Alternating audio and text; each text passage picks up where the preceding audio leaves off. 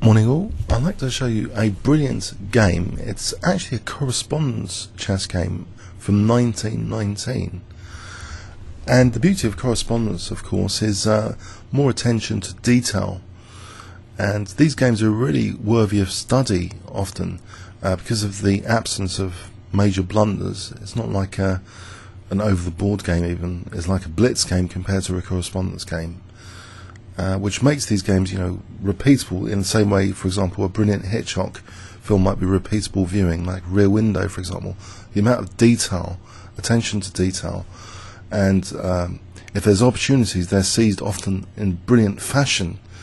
This game between Heinrich Wagner, who was a kind of Olympiad player before even the official Olympiads, or actually just after the time of the unofficial Olympiads. Heinrich Wagner, playing white, was in the German Olympiad team of 1927, 28, 30 and 31. So often great correspondence players were great over-the-board players. That was often the case. And his opponent was also playing for Germany in the second unofficial chess Olympiad of 1926. So just 1 year before his opponent, actually. So the second unofficial 1926. So, and okay, only one of them was awarded the IM title, though. It was to the player with white, because he came third after Akiba Rubinstein and Bolojoborov in Breslau 1925, and many years later FIDE awarded the player with white the IM title. So anyway, let's have a look at the game. So Heinrich Wagner, playing white, plays d4, and we see something very interesting for correspondence chess. After c4 we see the Albin counter gambit, which you might think should be reserved for blitz or over the board chess, but it was actually quite often played in correspondence chess as an experimental kind of gambit. So let's see, d takes e5, d4, knight f3, knight c6. Okay, now white plays knight bd2, and black plays very, very aggressively here. And it's a move I actually often like to play in this kind of system, f6. So rather like the Morris-Smith gambit, where a knight is gaining development tempo, here black is trying to get this knight to gain an important development tempo. And not only that, we get this f-file pressure. But white's decision here is more positional, actually, trying to avoid black having dynamic f-file pressure. He just plays actually e6, which works quite well with knight bd2, because that's protecting the pawn in advance of bishop e6, if that's going to be played, which it is played. And now white plays a3, which is often a thematic move here. This knight on c6 is a little bit of a target to b4. Not only b4 potentially threatens b5 in some lines, but bishop b2 would add more pressure to d4. Black is keen to avoid this b4 from white and plays a5. So far it looks fairly standard. b3, the bishop still wants to fianchetto to put pressure on that d4 pawn. Okay, so black's faced with an important decision here. Does he try and work around this f6 pawn with, say, a move like a bishop move and then maybe knight e7?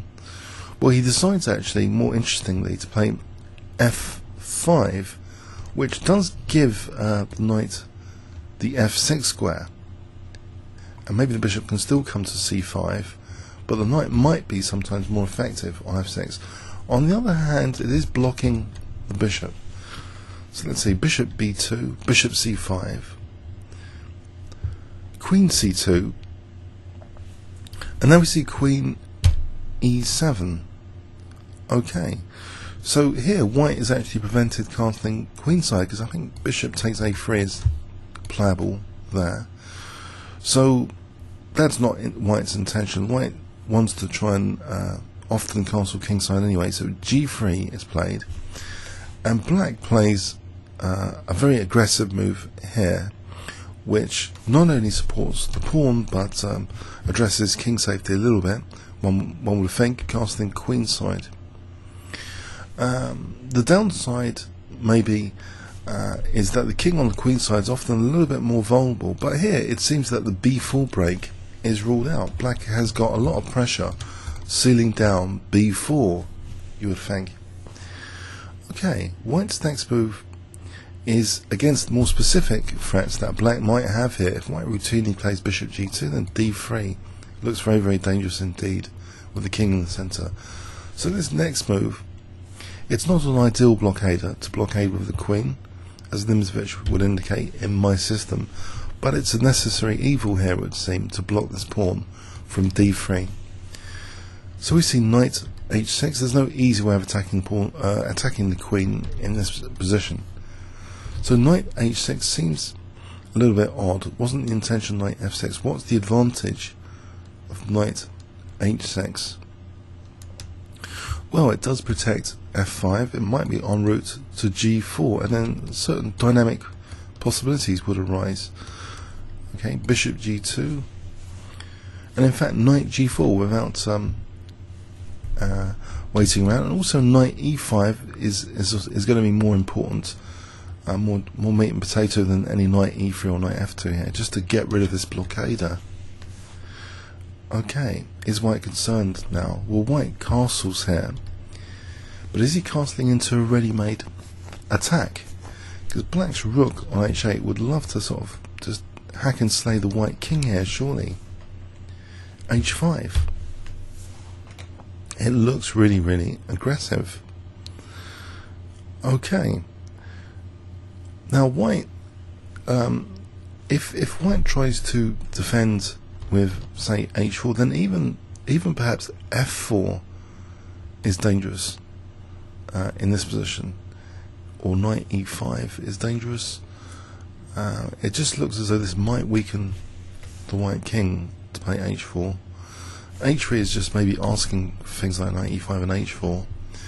White actually starts to go on a counter-attack here, making use of some forcing moves. Now the first forcing move is b4. Okay, even though black seemingly sealed against b4, it's playing it anyway. We see a takes b4.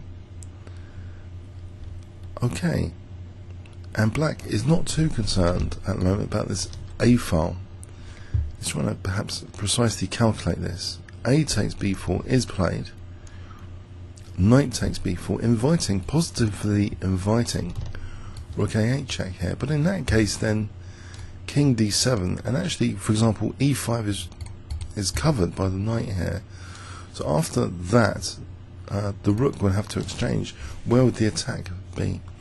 So white doesn't play a routine rook a8 check. White actually plays queen b3. So where is the danger for the black king? Now there might be something brewing on b4 here tactically at some point. For example, rook a5 to b5, rook a4. This is looking a little bit vulnerable, this b4 knight on the b file. Maybe just rook b1, bishop a3. It's like a kind of Benko gambit with the added bonus that the king is on the queen side. This b file pressure might be enough for the pawn. Black actually plays knight c6 here. Okay, and now we see the move queen b5. So this sets up a very useful pin for check, for this knight to be pinned, in which case, sometimes after this one's kicked, knight e5 could be valuable. But also by vacating the b3 square, knight b3 is also an interesting threat now on the horizon against this bishop on c5. So the bishop feels a little bit vulnerable here, this bishop on c5, and plays to b6. Okay, now here there's a very interesting move indeed. It seems black is amply covering that d4 pawn with 3 pieces here, but white plays a seemingly amazing move. Bishop takes d4. So what on earth is this about? Surely black can just take on d4 here quite safely.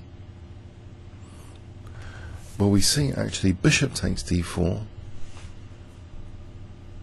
and in this position knight takes d4. Now here clearly knight takes d4 is unpleasant. b7 is a problem.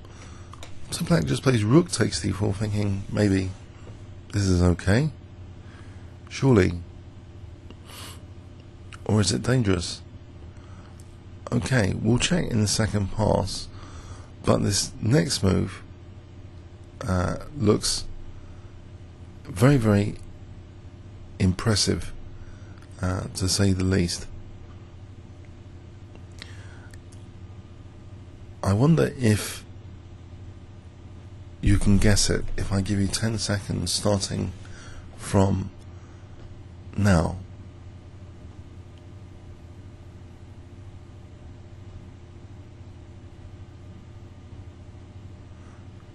Okay, white plays queen takes b7 check, believe it or not. This bishop is beautifully placed along this diagonal. Is it worth a queen to emphasize the power of that bishop? Okay, black takes. We see rook fb1 check. Okay, so what's the point here? Surely the king can run like this, for example, king c8. But no, actually, the king is starting to be put into a mating net here with this next move. Can you guess it? If I give you 10 seconds starting from now.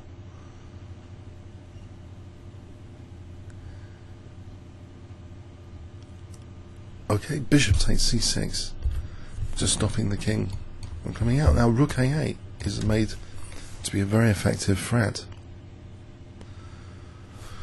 Black is desperate here to avoid this, and plays queen a3, sign of desperation. That's not good. Okay, to try and play, for example, king d8 next move,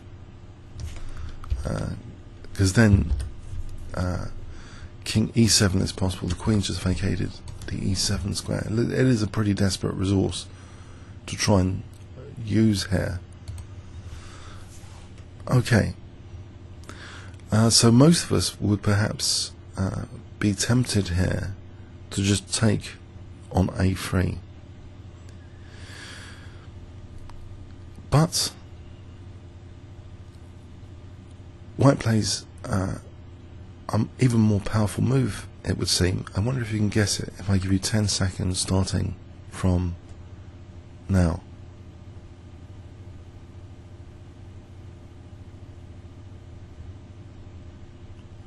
White plays rook b8 check.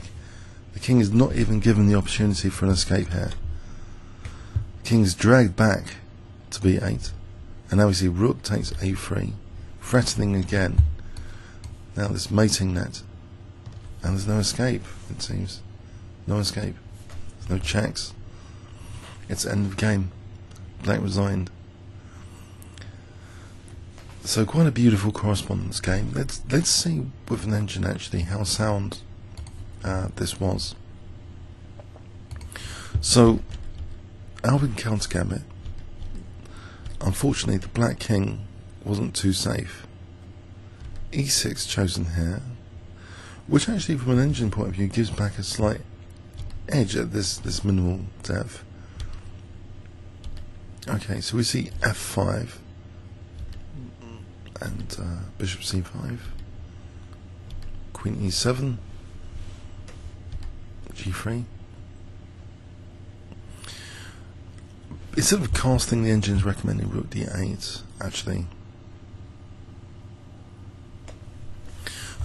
That's an interesting option here. If the king safety is a problem, if the blockade like this, then knight f6, I think black is doing okay objectively. But black castled. Actually, even here, b4 might be a little bit dangerous. Queen d3 though was played. Knight h6. Bishop g2. And again, from an engine point of view, this depth, it looks as though black's doing okay. h5 looks aggressive. But now we see this change of evaluation with b4.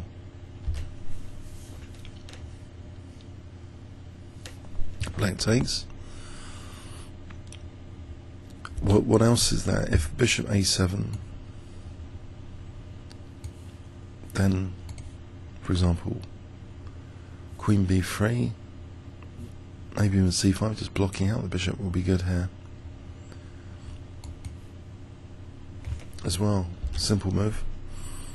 It's pretty bad if the bishop goes back. So it's taken. And okay, it's a little bit scary that these possibilities are created, like rook a8 check. Black takes. Now here, I mean, rook a8 check, let's just make sure that the king going to d7 shouldn't be a problem for black. It shouldn't be. It seems okay.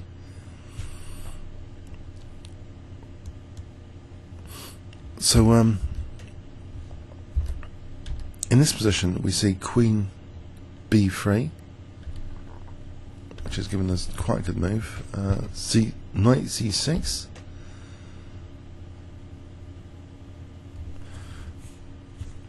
Queen b5. White has an advantage here, it seems technically. Bishop b6. Now there's this move which opens up this diagonal in this position. It looks as though one intuitive intention of queen b5 was to play knight b3, but that's not really the case here. If knight b3 was played, then maybe black's okay actually with queen, for example, queen b4. Or no, actually it looks as though white is doing well even with knight b3, because the same tactic as in the game actually, knight f takes d4 being powerful. So we see it here though, immediately it's almost possible, either knight d4, bishop d4. Bishop d4 is played, and black took, white took. It's huge evaluation shift for this bishop. Scope increasing here, and it looks horrendous from an evaluation point of view. Rook takes d4. And also, of course, instead of the brilliancy with queen takes b7, it looks as though bishop takes c6 is very strong as well. This position is simply threatening rook a8, mating. You might think, well, king d8 for bishop c8. But even here, I think white's technically doing very well. Take here, rook a1, and it's dangerous again. So the same sort of theme is cropping up here. It seems the black king's in a natural kind of mating net, but this move is more aesthetic. Queen takes b7, appealing to the audience, liking good queen sacrifice. So king takes b7, rook fb1 check. So apparently queen b4 is the move for maximum resistance. It's still pretty lost. To queen b4. We would have rook takes, that knight's pinned of course, bishop takes, and okay, white's material up. That's winning anyway. And also, of course, rook b8 check is an annoying threat. It's pretty bad news. But in the game we saw king c8. And it's actually a forced mate in 4. Bishop takes c6. Queen a3. And the engine is spotting the mate in 3 here quite ruthlessly, not going for rook takes a3, which would just delay things. Let's just quickly see the delay. So king d8. And this knight's hanging here anyway, so in this position, what's the material like? It's not amazingly, massively in white's favour materially. So this move is an important little finesse to finish off things very neatly. To play rook, b8 check, drag the king back, so there's no escape. It takes, and then rook takes a3, threatening mate, unstoppable, mate in one. Okay, hope you enjoyed that little masterpiece in correspondence chess, showing the Alvin counter gambit as well. Hopefully there are some brilliances I'll find when the Alvin counter gambit wins like this. It was an aggressively played Alvin counter gambit, casting on the queen side, taking some risk there, and that was punished. Comments or questions on YouTube? Thanks very much.